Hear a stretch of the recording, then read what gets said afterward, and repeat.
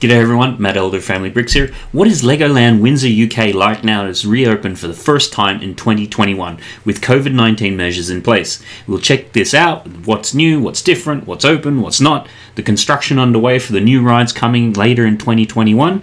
We'll check out the restored Miniland, changes to the LEGO retail at the park, and also give some hints and tips to get the most value out of your day. We'll cover this in the video and give our thoughts and first-hand experience as a family. This video is brought to you by Miniland Holiday Homes in Margate and Broadstairs. Great for a week's holiday or a weekend escape, being just over an hour east of London, UK. Treat yourself to amazing sunsets, a Lego wall, or great food. Visit www.macatsim.com and mention this YouTube video and we'll look after you. We went to LEGOLAND UK on Monday, April 12th, 2021, which was the first time it had been opened since the easing of lockdown measures. Check the timecode below to jump to the section of interest as we will cover what's open and isn't, what's new and different, the new Mythica 2021 rides currently under construction, the restored Miniland and new features, changes to the LEGO stores in the park, and some hints and tips. This was a crazy drive to LEGOLAND Windsor UK as it was actually snowing. Snow in London is rare enough, let alone in April. Certainly made driving on the M25 a scary proposition, but luckily we got there in double the normal time it would take. Entrance to the park is the same as last year's post-COVID measures, trying to be socially distanced in the queue, although the car parking was however you wanted. The usual security bag checked, followed by some temperature guns. We got here at about 9:45 AM for a 10 AM opening, and it was pretty much straight through. All the indoor rides are basically closed, so things like Haunted House obviously is going to be indoor and closed, and then even the submarines, they don't even let you up there, it's all barricaded off, because obviously also too, the hotels are still closed and probably won't be opening until May sometime. The outdoor rides are open, so ones such as the boats, cars. Okay, the Lego Ninjago ride is closed, the Ninjago shop is open, and then if we come further around, the Destiny's Bounty ride is open. This is new, so it'll be interesting to see what that opens up to be. Laser Raiders in the game zone is closed, but most of the other aerial nomads and the Thunderblaze and that are open. Pirate Shores is pretty busy with the playground, of course, being open, and then also too your rocking ship there and the Pirate Falls as well. Knight's Kingdom has a few things open, like Merlin's Challenge, Dragon's Apprentice, and the Dragon. Spinning Spider is open and operational. Viking River Splash is operational. Now for a quick overview on what is new and different. As you come in, they've completely rejigged this area here with a new minifigure sculpture there, and they've chopped this up a little bit and changed it. There used to be like a little coffee shop here, a nice little character build that the kids can also sit in. Tree made out of logs of little Technibics at the top. As you come down, more bricks, all different kinds, and then inside here, little miniature displays, both in this top and the sides. And all throughout the park and the rides, you got these little spots for you to stand on when you're in queues to keep your 2 meters social distance. The old sort of build center is now the Rebuild the World planet. It's not open at the moment, but they've finally got rid of the awning which used to have the Star Wars Millennium Falcon there. This has been refreshed. This used to be the banjo player. By the Fire Academy, you've got this new water fountain coming out of the fire hydrant, all made out of Lego bricks, which is new. Outside the 4D cinema, you got some new giraffes, a new train conductor on the station, a new bright and pink and purple type colour scheme on the panda there, sitting in amongst the bamboo. And if we can't have a unicorn, next best thing is a rainbow colour zebra. Seeing Legoland with a little bit of snow. Even Lego Mount Rushmore has a bit of snow on it. And then some other little subtle changes like the cars that used to go in and have them in a room showing them a video on how to sort of run it and drive it, whereas now they just let them go straight through because obviously they don't want parents and people all crowding in a confined space. And everyone over the age of 11 are wearing face masks. And in the Duplo Valley Playground, they've closed down one of the Lego shops, and then looks like it's going to be a coffee shop at some stage. Heart Lake Cafe sort of area, all been given a fresh coat of paint, looking nice and spiffy.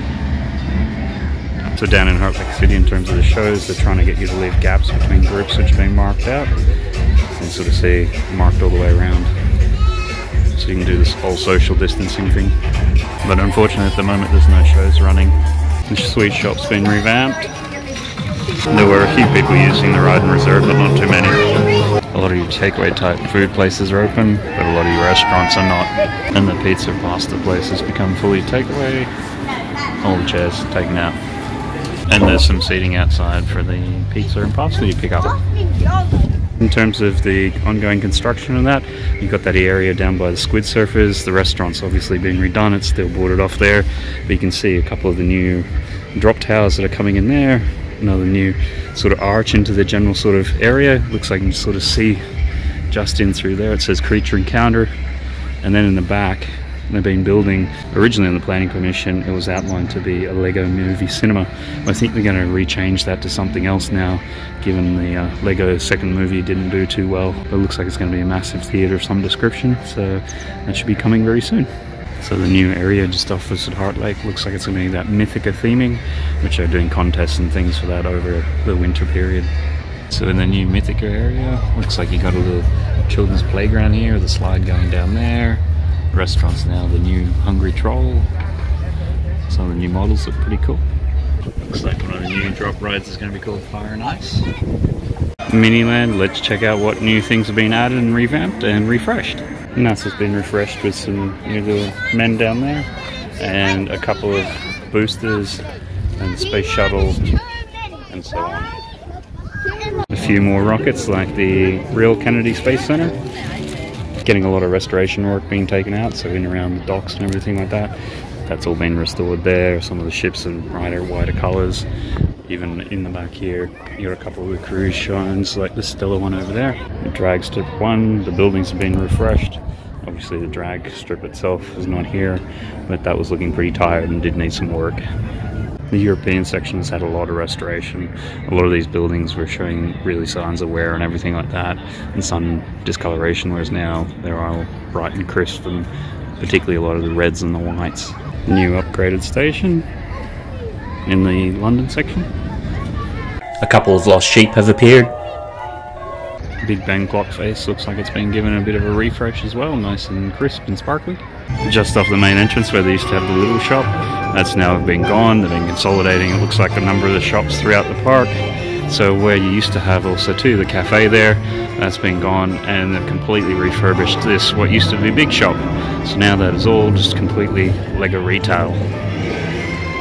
The interior retail space has been completely redone, given a nice fresh coat of paint, and completely changed the layout and organisation. Interesting to see the built models on top and not behind glass.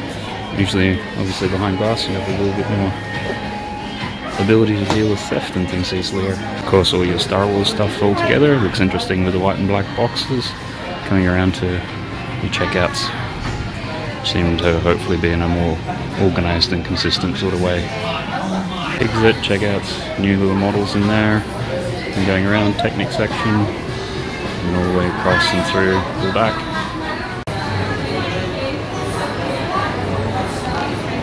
Interesting new little layout for the build your own minifigures. And then going across to a mosaic maker, which is going to be in their main Leicester store place.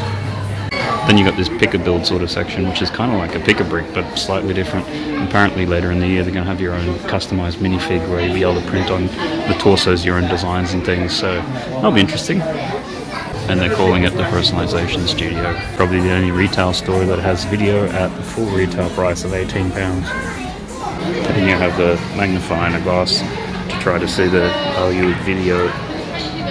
And down near Heart Lake, there's a new way to do some virtual shopping. Basically scan the code with a password, enter in what you want to buy and collect later on. Some quick hints and tips to get the most out of your day so you don't get blown away by the expense. Given that the hotels are closed, it's worthwhile getting here a little bit early, so then you can go through and quickly do a couple of rides before any queues get really out of control. With the hotels being closed, there's no early access for others to get in, so if you are here first, you can be first. The lines do progressively get longer during the day. Also think at the moment, if you're booking more than 7 days in advance online, you get further discounts. Usually definitely book at least the day before, because if you book on the day online, sometimes it usually is full price, whereas the day before it can be 50% off the reasonable sort of price. If you pay for the pizza and pasta online, there can be up to £5 discount as opposed to paying for it at the till. If you pay for your parking online, that can also be £1 or so off without having to queue and deal with the hassle of a parking ticket machine. At the end of the day, the queue to get into the shop is crazy. So either do it during the day, or we just came up from the Ninjago shop down where the Ninjago ride is, and there was nobody in there. So if Ninjago's your jam, get it from down there, don't queue up here. While they do have the reserve and ride, the old queue bot, it didn't feel too bad today. Like other times you've been here and there'll be lots of people sort of being able to use them and jump in front of you, whereas there was only a few times people were doing that. So you know, the side of it, if you do want to get on the rides, it's probably value for money, and that the queues aren't all that long. So is Legoland in 2021 worth a visit? I think it's going to be one of those things that really depends. When we originally booked our tickets, we didn't know that the indoor rides were all going to be closed. So being nice English weather, I think if you get a really rainy day or something like that, then standing out in the rain and all the open air rides is going to be a real issue and a bit tricky. On the flip side of that, it might mean that people don't actually come. We've had quite a good day, seen them being able to go on quite a number of rides. A lot of the ride lengths have only been about 30-35 minutes at the worst of times. So, and it hasn't felt bad like what it did last summer, and there's links around the video so we can see that. The only thing I would qualify by saying is that you are still paying full price for the tickets, which can be a little bit of a sting in the tail. However, if you are after a lot of the indoor rides, Ninjago, Haunted House, those sorts of things, then wait until probably May or late May when they all open up. Otherwise, I've done a few upgrades and refreshes over winter, but nothing that I'd say, you know, definitely come back and check out. If anything, maybe towards the end of May when they open up the Mythica, then that might be better value to come back then and see things.